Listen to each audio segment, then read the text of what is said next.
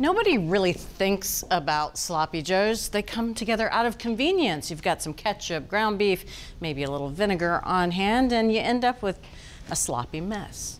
But we here at America's Test Kitchen know that everything can be made better because we think about food. And speaking of better, Ella's here and she's going to tell us why we should improve on sloppy joe. That's right. Some of the sloppy joes of the past have been known to be highly oversweetened and typically fall flat in flavor after that. Right. Not to mention, they rarely stay in the bun, which is why we call them sloppy joes. Right. But today we're going to make it a lot more manageable. Okay. Okay, and we're going to start with 1 pound of 85% lean ground beef. In the test kitchen, we've tried lots of ways to enhance this beef. We've cooked it in sauce, but that just made it pebbly and dry. The solution to that, though, is to make a slurry of 1 tablespoon of water and 1/2 teaspoon of baking soda. Okay. This slurry enhances the pH of the beef, and it keeps the proteins from binding together too fast, too soon. Gotcha. And we're just gonna pour it over the meat. It's not a lot. It's not a lot. We don't really need a lot. I'm also gonna add to this 1/2 teaspoon of table salt and give it a stir. All right. So seasoned, and it's going to hold on to moisture. That's right. Gotcha. All right, that's all set. I'm just gonna set it aside for a bit, and we can start building the foundation for our sauce. We noticed a trend in a lot of the sloppy joe recipes. They had a ton of vegetables: celery, carrots, bell peppers. It changes the texture. It wasn't what we were looking for. If I want a salad, I'll order one. Exactly, exactly. But what we decided to do was to keep the onions, but we're gonna treat the onions just like we did the beef with a little bit of baking soda. Oh, okay. 1/8 teaspoon to be exact. So I have here 2 teaspoons of oil. I'm gonna put this over medium heat, and we'll know it's ready when the oil starts to shimmer, and we're gonna add the onions. All right. Okay, so I have 1/2 an onion finely chopped. We want these onions to break down, Gotcha. practically melt, and that's what this 1/8 teaspoon of baking soda is going to do, just like it did with the beef. And this only take about 3 to 4 minutes. Well, nobody wants to find firm onion in their sloppy joe. Those onions should practically melt into the mixture, and baking soda makes that really easy. Here's how. Typically, when you cook onions, pectin and hemicellulose molecules from the plant cells link up into a gel that holds water and helps the onion pieces keep their shape. Hours of cooking will break down the cell walls, and eventually the onion's texture will become very soft. But there is a shortcut. Baking soda is alkaline, and when you add it to your finely chopped onion, it raises the mixture's pH. In an alkaline environment, the hemicellulose readily dissolves out of the cell walls, and the pectin molecules are inhibited from grabbing onto each other and forming that gel. So the onions quickly turn soft and tender. And that's why baking soda is the key to our magically melting onions.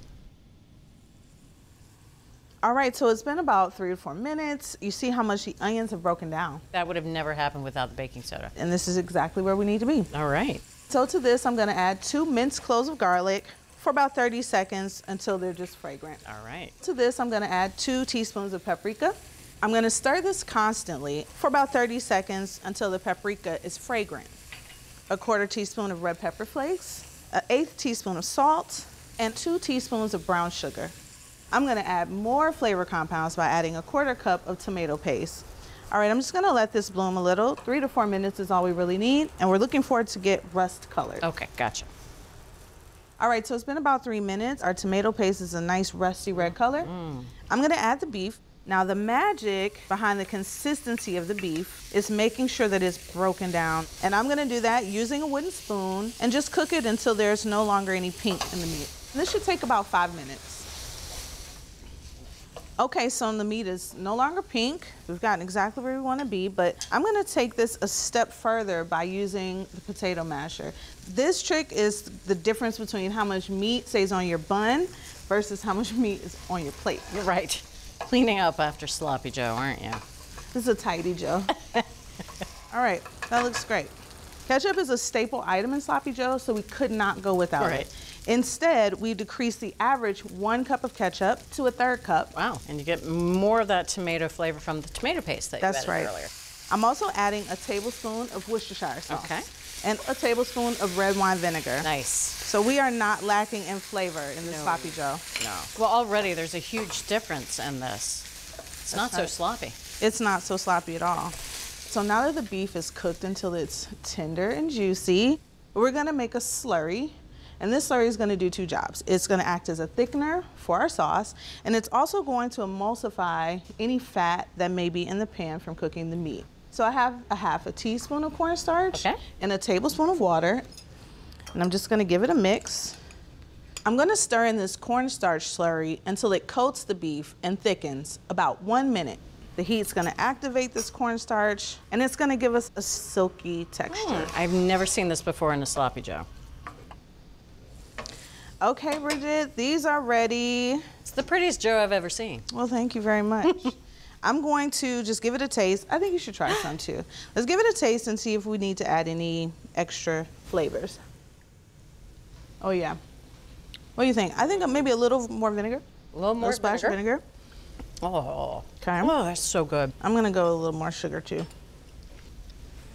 All right. I think that's gonna be perfect. Let's have some sloppy joe. Oh, this is the test, right? Yes. How sloppy are they once you get them on the bun? But I love how this is clinging to the bun. And thank you for not using gourmet brioche buns or something like that. This got to be a squishy potato roll or something like that. Here's some pickles for your joe. This is a first for me. I've never had pickles on a sloppy joe. So there's a method to this. You have to give the bun a little smash. Now this is the point where half of it would have dropped out onto the plate. All right.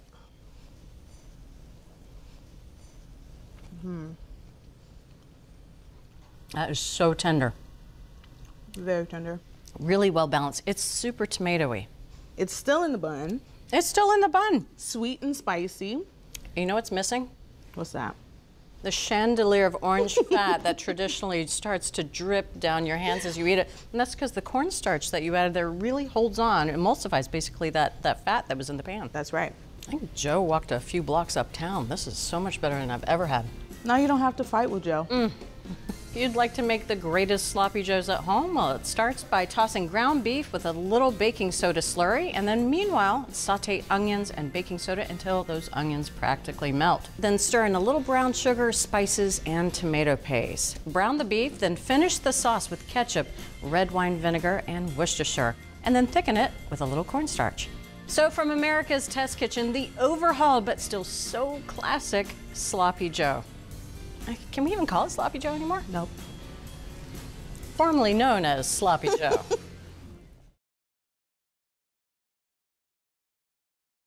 Thanks for watching America's Test Kitchen. What'd you think? Well, leave a comment and let us know which recipes you're excited to make, or you can just say hello.